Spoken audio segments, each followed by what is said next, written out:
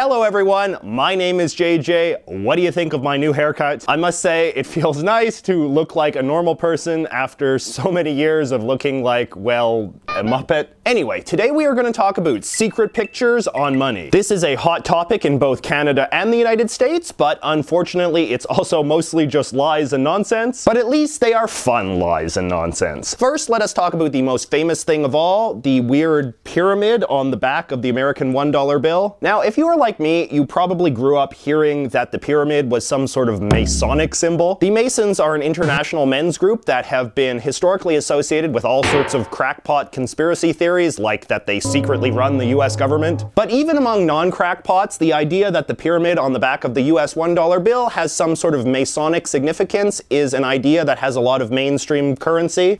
Fun. Because it is, in fact, objectively true that a lot of the founding fathers were themselves Masons, so I guess it seems plausible that they must have crammed at least one Masonic symbol somewhere. On the website of the US Treasury Department, however, which actually has a fact about this, they don't mention any Masonic connections at all. They just give the standard government answer, which is that the pyramid logo, which is actually called the Great Seal of the United States, was simply a brand new design created to represent the United States in 1782, with the triangle eyeball representing God and the unfinished pyramid representing the general project of building the United States. So who is correct here? Well, I went to the library and consulted some books by actual Masons whose perspective on these sorts of questions you don't tend to hear very often. And what the Masonic historians say is that the eyeball pyramid thing is not, in fact, one of their symbols. But, they add, a lot of Masons back in the day liked to take credit for it, because it made them seem that much more powerful and glamorous if everyone assumed they had that kind of pull with the founding fathers. The idea that Masons themselves would have an interest in promoting Masonic conspiracy theories is an important point we often forget. It is true that the 18th century Masons did use an eyeball in a triangle as a symbol for God in their art and stuff, but so did a lot of people at that time, including the arch enemies of the Masons, the Catholics. The three sides of the triangle represent the Trinity, see, and the eyeball represents the fact that God is always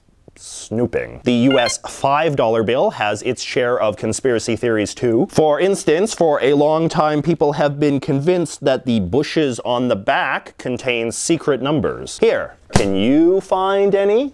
Most people tend to spot some 3s or 2s or 7s if they look long and hard enough. No one has come up with a consistent or persuasive theory about what these numbers supposedly mean, but it can't just be a coincidence, right? Well, yeah, it can. Much more legitimate hidden text is the name of the 26 states that are hidden in the roof of the Lincoln Memorial. But this isn't actually that much of a secret, since those names are also on the real roof of the real Lincoln Memorial in real life. Some people also think there's something suspicious about how wrongly drawn this shadow over here is. I mean, where is it coming from? And then you've got your real nuts who are convinced that there is hidden text in President Lincoln's beard on the front. Can you see it? Popular guesses include sex and, of course, 666. Speaking of weird presidential body parts, the obscure $2 bill has a good one. So on the back we have good old Thomas Jefferson standing behind a table. But one of his legs behind the table doesn't match up properly with his torso. If you try to draw the obscured part yourself, you are left with a real abomination. Some people also think you can see the face of Satan in the flag thing behind John Adams, but that seems like a bit of a stretch even by crackpot standards. But I'll tell you an easier place to see the face of Satan, the Queen's hair on the old Canadian money. See, when Queen Elizabeth first came to the throne in 1952, Ottawa unveiled this whole new line of bills with her face on them.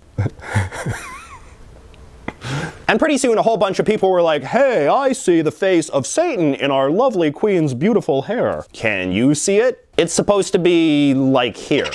This, believe it or not, was actually controversial enough for the government to change the look of her hair in subsequent reprintings. The conspiracy thinking at the time had less to do with the idea that the Queen herself was in league with the devil and more that the evil Canadian government was trying to discredit the Queen with their satanic imagery. In reality, the devil's hair was just a byproduct of the photo that the money picture was based on. It was the lighting in the original photograph that caused the devil-looking shadows in her hair, which the money artist faithfully reproduced. But as the years went on, Canadians became less obsessed with conspiracies against the royal family and more obsessed with conspiracies about the evil Americans. In 1986, the Canadian government made these new bill designs, and a certain faction soon became obsessed with this part here, the tiny little flags flying over the Canadian Parliament buildings. If you looked really closely, they said, you could see that it was not the Canadian flag, but the evil American flag. Oh no, that traitor Mulroney was selling out the country to old man Reagan, blah blah blah, 80s left-wing paranoia. In reality, the tiny flag was this flag, the red ensign, the old flag of Canada, which of course we learned all about in one of my previous videos. The government was trying to add a bit of historical flair to our money, but since everyone went so nuts about it, in subsequent reprintings they just changed it to a maple leaf. Canadians, am I right? Anyway, those are all the weird money things that I know about. If you know any rumors or conspiracy theories about hidden pictures in the money of any country in the world, let me know in the comments below. I don't care if they're true or false.